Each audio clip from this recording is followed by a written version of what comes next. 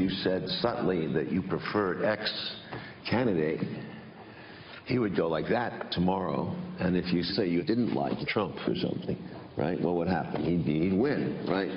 You'd have that amount of power in the U.S. Мы, в отличие от многих наших партнеров, никогда не вмешиваемся в внутриполитические процессы других стран. That's the one and only Oliver Stone, of course, in his latest flick, The Putin Interviews, a 4-hour documentary airing this week on Showtime. Tucker sat down with Stone last night to ask him about his experience with the Russian president, Washington's war against President Trump, and a whole lot more. So, Oliver Stone, you spent 20 hours interviewing Vladimir Putin, I think more than any Westerner ever, probably. Polls in the last year have shown a growing sense among Americans that Russia is our chief enemy. Do you think Russia sees us that way?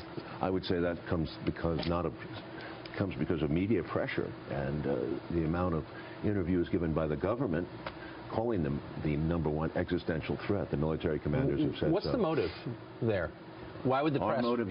Yeah, why you're saying that the American press is creating antagonism where it doesn't naturally exist. Why would they do that? The American government, and whether the American press is to a sense corporate media and represents a corporate government point of view. It's in our interest to have enemies.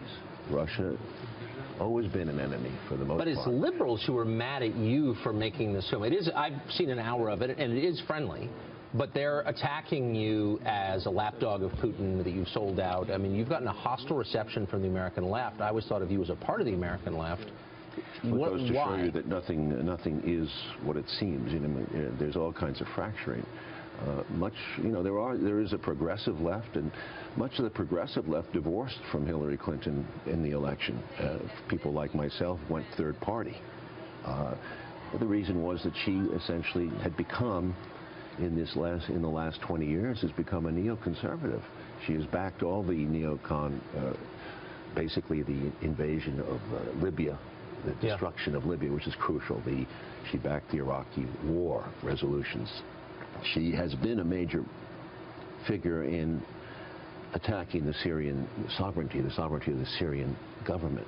This is very important. So, in a sense, we've destroyed the sovereignty of these countries in the Middle East. It's Libya, Iraq, and now Syria, or we're trying to destroy Syria. Very important. If this crumbles, the Middle East crumbles. And the world order, which is very important to Mr. Putin, a sense of law, a sense of fundamental principles, has gone out the window. He talks about it. Well, if I can say, that's the opposite of the way he's presented here, as someone, he's presented as an autocrat who doesn't care about law, and by the way, who hacked our democracy and undermined our elections. We don't know that. We're told that. And do you believe that? You're jumping around, Tucker, but we have to have evidence of this. There's a thin amount of evidence, and it's been told to us by 3 agencies, the CIA, the NSA, and the FBI. It was told to us in January, a few days before Mr. Trump came into office. It was called an assessment. Thin.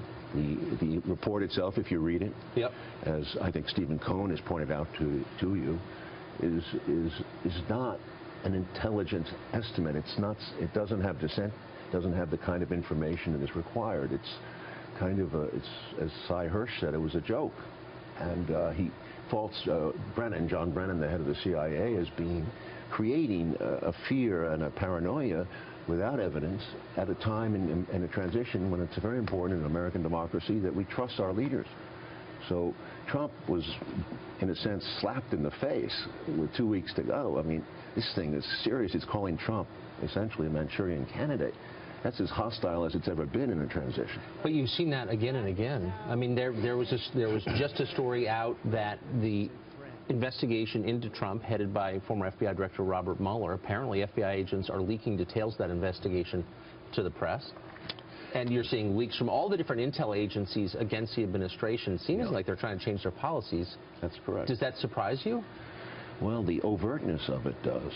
If the investigation were to continue, which it probably will, I think that they have to go back to the origins of that leak in January. Who put out that information? Who gave it to the New York Times or Washington Post back channel? You have to ask these questions. It seems as if some people have said, and I tend to agree the deep state, the military-industrial complex, the intelligence agencies, have their own position and have had it for many years, and they continue to promote the wars that they do in all these countries. And even Obama said, I want to close Guantanamo, I want to cut down on Afghanistan, I want to do this and I want to do that. He didn't do it. You have to ask yourself, who is running the country? Doesn't the president get to decide the policies?